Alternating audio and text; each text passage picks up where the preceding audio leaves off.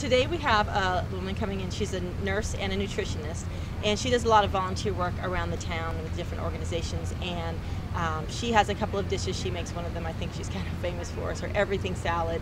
And so she's bringing that in just for a demo to show people how you can use fresh fruits and vegetables, which are available now, especially during peak time during the market, and how people can use those to make a salad or just different food that's healthy for them.